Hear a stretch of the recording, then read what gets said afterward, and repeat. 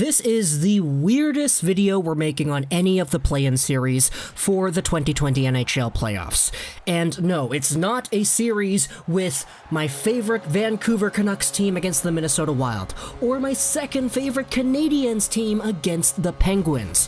This is the Toronto Maple Leafs and the Columbus Blue Jackets series.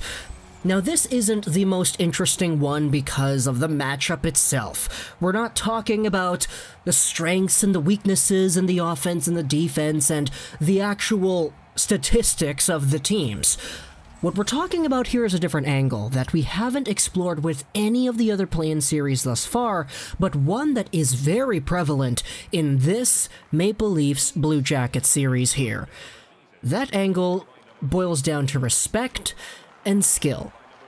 Because I wanted to introduce this topic with what Brian Burke said on, I assume, the radio earlier this month. This is from NHL Watcher on Twitter. He's a guy who transcribes what people say on podcasts, radio hits, etc., and he puts them into tweets. For those who don't actually end up listening to it, it's very good for me because I'm able to screenshot this and put it in my video to support the arguments I'm talking about. But Brian Burke calls the Leafs and Jackets series a series of will versus skill. Burke says the Leafs need to match the Blue Jackets' intensity and pay attention to detail.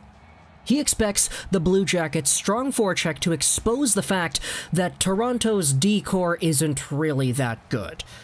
Now, this is only the introductory tweet to the argument, but essentially it's will versus skill. You have a Columbus Blue Jackets team whom I've noted throughout the past few videos highlighting different playoff teams absolutely got here just via pure desire, drive, and determination. This team was not supposed to be here. The Columbus Blue Jackets were supposed to suck.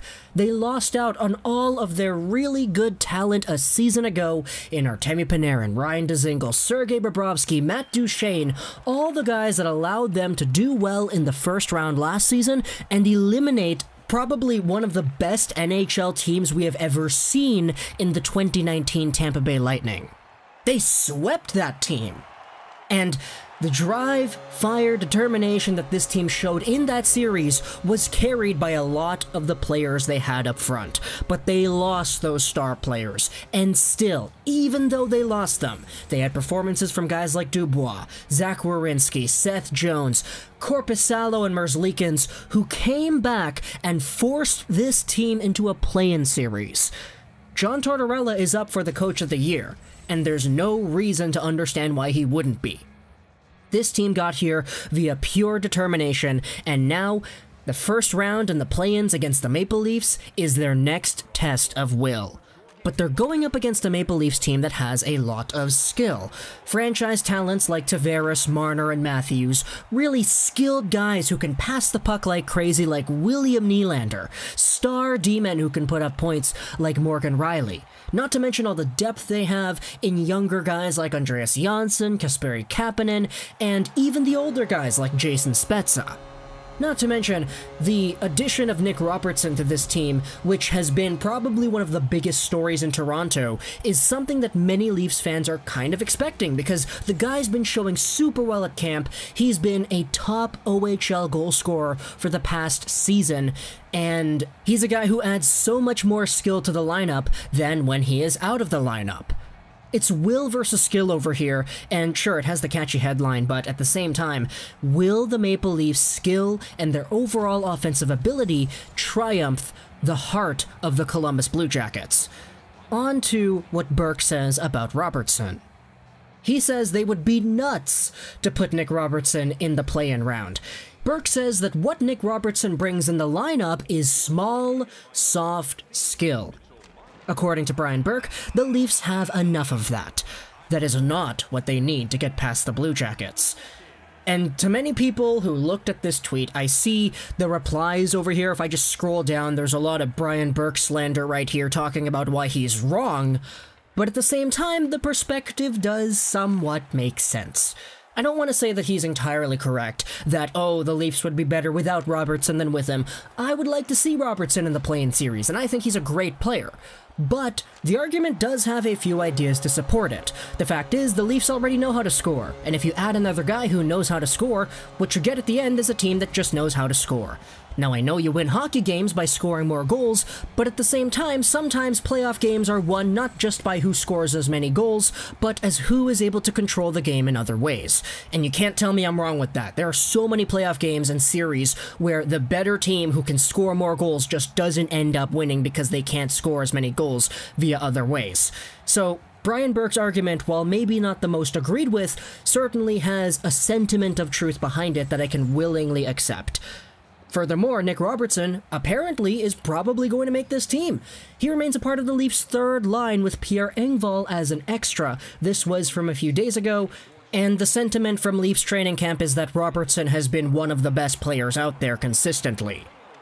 But we have ourselves another perspective that I wanted to talk about here. This is Elliotte Friedman and what he said on the 31 Thoughts podcast. Let's see the tweet. I don't know if Columbus respects Toronto. I think they respect their skill, but I don't know if they respect their will. And it goes back to the will versus skill series, because will is something that the Toronto Maple Leafs haven't been the most consistent with, if I want to put it lightly. Sure, skill, they've got a lot of that. Matthews, Marner, Tavares, Nylander, Andreas Johnsson, Kasperi Kapanen, so many skilled guys on that team. Tyson Barrie is an offensive powerhouse. So is Morgan Rielly, a two-way specialist. There's so much skill to this team. But when you have a Toronto team that going up against their own Zamboni driver, who's an emergency backup goalie for the other team, and you're only able to muster up as many shots as they did. You're only able to control the puck as much as you did. You're only able to score as many goals as you did. Oh wait, never mind. People start questioning your will. And there have been few and far between many Leafs games this season where you watch them and you say, darn, is this really a team that's got Matthews, Marner, and Nylander? They're not holding onto the puck, they're not making smart decisions, they're not hustling, it doesn't look like they're there. The will of this team is questionable. And when you go up against a Columbus team that's got all the will in the world to dispose in a play-in series that they worked so hard to get here for, the will versus skill argument becomes super, super interesting. And ultimately, you have to ask yourself, is the Toronto Maple Leafs shooting ability, passing ability, goal scoring ability enough to supersede a Blue Jackets team that we all know has the ability to outwork this Leafs team in virtually every single game if they go to 5 games? It will rely on guys like Frederik Andersen to keep this team in it. It will rely on the hearts of Pierre-Luc Dubois, Gustav Nyquist, and Zach Werenski to expose that poor Toronto defense. And ultimately, it will rely on John Tortorella, who earlier this week already restarted his training camp and the practice because he didn't like what he was seeing. Like it or not, this matchup is a really, really good matchup of ideals and perspective, because one of these teams works really hard for everything they've gotten, and another one of these teams is just so skilled to the moon.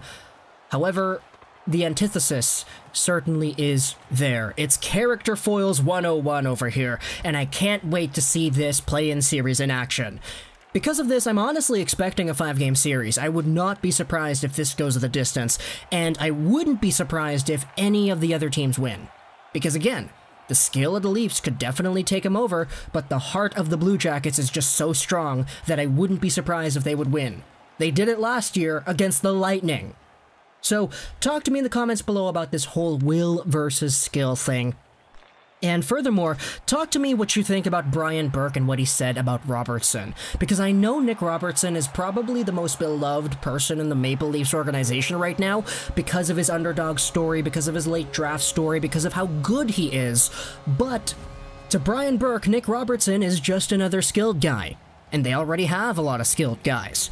So is this the kind of player that could push them over the edge to winning a series against Columbus, or is it not enough?